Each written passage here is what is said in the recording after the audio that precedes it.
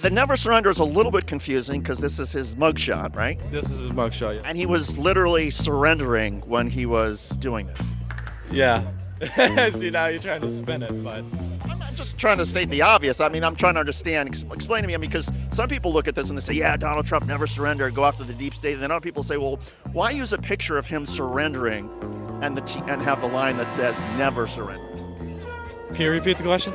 Why have a T-shirt that has a picture of his mugshot of him surrendering and then have it say never surrender? Well, because you can't surrender to these people. I mean, it's like, I don't really know how to explain it too well, but... Well, maybe you surrender if you're criminally charged and you have to show up in court. Is that a time to surrender? How do I put this? I don't really know.